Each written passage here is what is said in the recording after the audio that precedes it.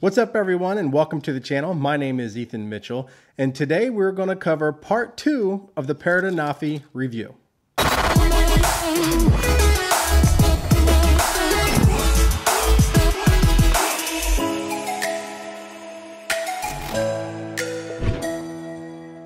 Okay, so we will quickly go over the camera settings and then get right into the flight modes.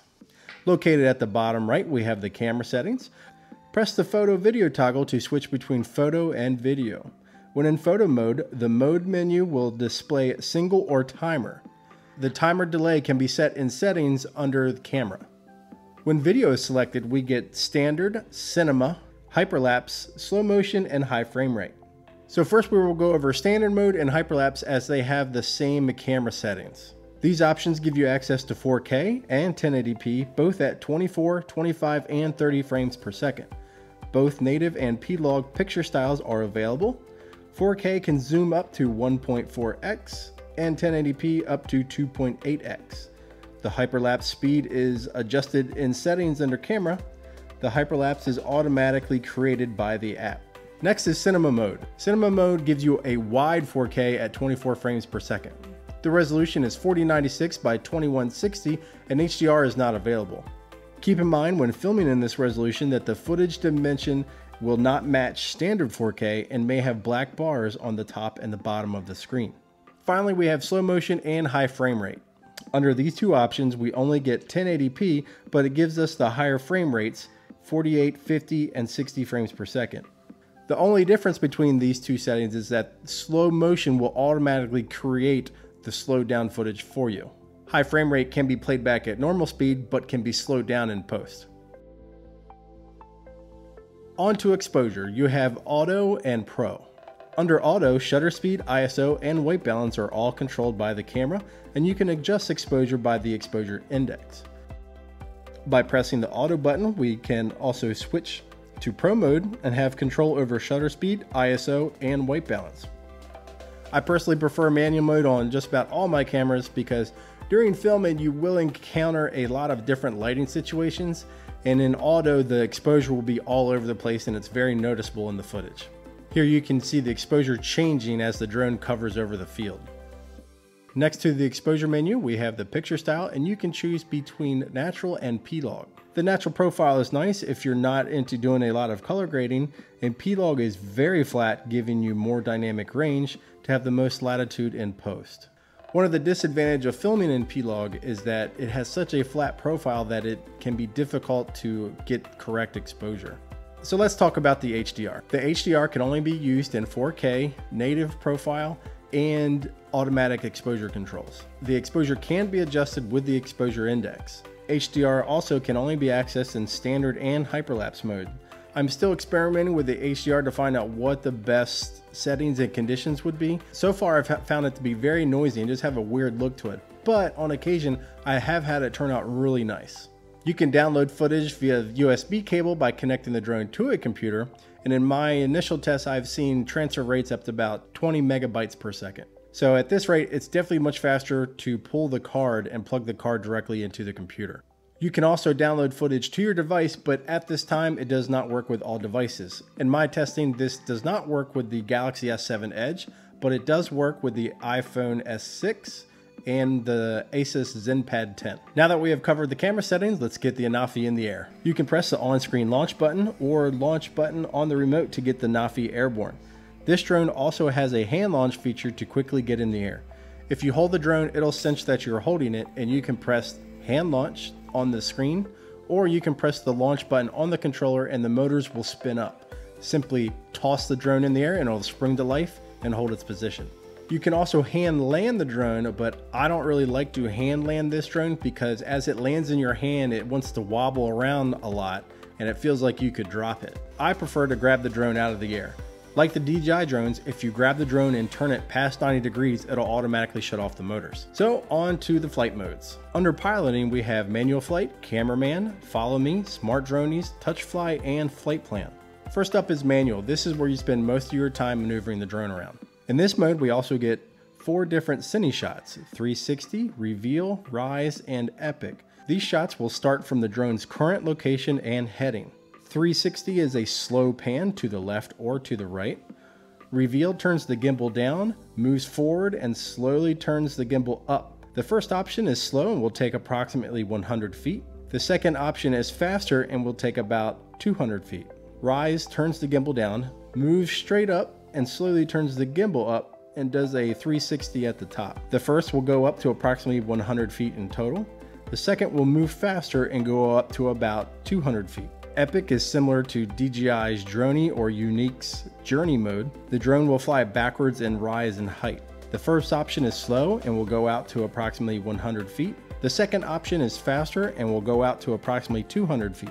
You will also notice that with all these automatic flight modes that there is a status bar that appears in the button. The status bar will indicate where the drone is at in the maneuver. Next up is Cameraman, and this is by far one of my favorites. This feature alone will make anyone look like a professional drone pilot. This mode uses the camera's optical system to lock onto an object you designate and controls the gimbal tilt and drone yaw in order to keep the object in the middle of the frame. This feature works great and does not rely on GPS. Simply draw a box over the object, make sure the box is green with a solid green outline to ensure the drone is locked on. Now you can maneuver the drone up, down, left, right, forward, and back, and the drone will yaw and tilt the gimbal automatically to keep the object in the middle of the frame. This makes very challenging shots a piece of cake. I've noticed that when moving up or down quickly, the gimbal has a slight head bob to it that is noticeable in the footage. Hopefully a firmware update will fix this problem. Next up is Smart Dronies. Here we have Dolly Zoom and one version of Boomerang. Dolly Zoom comes in 3 flavors: zoom in, zoom out, and zoom in and out. With this feature, simply draw a box around the object you want to zoom on and press the zoom option you want. The drone will move forward and backwards, so make sure the area is clear. Boomerang works much the same way. Draw a box around the subject you want to boomerang from and pick the boomerang option you want, short and slow or fast and long. Next is TouchFly, and this feature requires a map, so you will need to have your cellular data on. In TouchFly, you can touch a point on the map and the drone will fly to that spot. You can control the height with the on-screen slider. This feature also has Orbit, Parabola, Tornado, and another boomerang located under Cine Shots. Orbit will do a 360 to the left or right of the point that is picked on the map. Parabola will arch up and above while tilting the gimbal down, do a little spin at the top of the arc, and then come back down the other side. Tornado is very similar to DJI Helix, and the drone will move away from the object as it increases in height.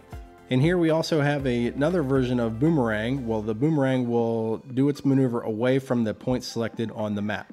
Parabola, Tornado, and Boomerang all come in 2 flavors. The first option will be a slow and lower option, and the second option will be faster and move farther away. As with all automated flight modes, it's a good habit to make sure you look at the controller and know where the stop button is, and also make sure the area is clear because this drone does not have obstacle avoidance.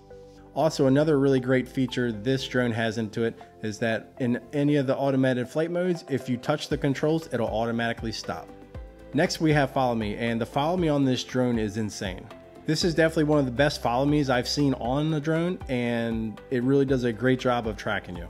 Even when I tried to lose the drone, it eventually found me and started tracking me again using the GPS in the phone. Orbit, Parabola, Tornado, and Boomerang are all available in this mode and will do the maneuver while tracking the subject. I've seen some people say that this feature will only work if you're holding the controller, but I have not found that to be the case in my experience. If I put the controller down and start walking around, the drone will still follow me. So let's talk about flight plan. I will be honest with you, flight plans tend to make me very nervous, but this one has seemed to work really well. Flight plan also uses a map, so you will need to have your cellular data on. Pick the points on the map you want the drone to fly and make a path. Next, you can highlight each point and change height, as well as turn the drone to face in any direction you want. You can also highlight each leg and change the speed at which the drone will fly between the points. If you press here next to the play button, you will access the flight path in a timeline. Here you can add a pause, change gimbal angle and speed, put in a 360, and view the takeoff and land points. You can also save a flight path in the event that you want the drone to follow the same path for multiple shots. You can also create a flight path by flying the drone to the points on the map and pressing the map to mark that point. So Follow Me and Flight Plan are in-app purchases. Both are $17.99 in the US. So the big question is, are they worth the money? Well, both of them work really great, and I don't really know if I will use Flight Plan all that much just because I don't really have a use for it. But for somebody that does, it works really great. The Follow Me, I love. This is definitely one of the best Follow Me's I've seen on drones. And in the past, I haven't really used Follow Me a whole lot just because I haven't found it to be very reliable on many other drones. This drone, I feel it's definitely locked in, and I feel very confident in using it. And finally, I want to go over the return to home. Return to home initialization is dependent on the distance the drone is from the home point and how much battery life is left. Once activated, the drone will fly up to 65 feet or 20 meters if below that height, or maintain its current height if above 65 feet. I would like to see this made adjustable, as 65 feet is a bit on the low side for a lot of the areas I fly in. So let's go over my wish list for Parrot, and I hope they implement into their app in the future. Number 1, histogram. This would be really great in getting proper exposure. Number 2, custom profiles to adjust the sharpness, saturation, and contrast of the image. I feel the P-log is too flat for my taste, and the natural is just a bit oversaturated for my taste as well. Number 3, work out the HDR issues. The HDR is very noisy, and I would like to see that cleaned up. Number 4, get the GPS dialed in to minimize the drift at low altitude, because be honest, this makes people nervous. I have noticed the drone will hold position great when only using the optical flow camera. As soon as the GPS locks onto the drone, it begins to drift. This leads me to believe that the drone stops using the optical flow camera once the GPS is locked on. This is only noticeable at low altitude within 20 feet of the ground. Once the drone is high in the air, it's not even noticeable, and it seems extremely stable. This is the reason why DJI drones are so locked in when they're low to the ground. They are using the GPS signal and the optical flow camera to maintain position. Number 5, a fast charger for the batteries. Currently using my MacBook Pro charger, it takes just over an hour and a half to charge a battery from 3%. I would definitely like to see this number down to an hour using a different charger. So let's quickly go over some pros and cons. This drone is very reliable and has not missed a beat or misbehaved at all since I've been flying it, and I feel very confident with this drone. Another big plus to this drone is the noise. It is probably one of the most quietest drones on the market right now. It has a great flight time, a true 25 minutes. The 4K camera on this drone is excellent. All the flight modes work great, and it is extremely quick to deploy, and you can charge it with a USB cable. So let's talk about the cons. The GPS drift at low height is definitely something that I would like to see them work on, and this will make a lot of people feel more confident in the drone. Charge times, I would really like to see those charge times get down. This drone does not have any obstacle avoidance, so if that's a must-have for you, then this is not the drone for you. The app still has a few bugs in it, so hopefully we'll see Parrot work that out in short order. As of right now, extra batteries are in limited supply. The HDR is very noisy, and due to its lightweight construction, it's going to be viewed as cheap. So who is this drone for? Well, that depends on your must-haves. If your must-haves include a drone that is super quiet, 25 minutes of flight time, an excellent camera, can look up, and is not restricted by any software, then the Anafi is for you.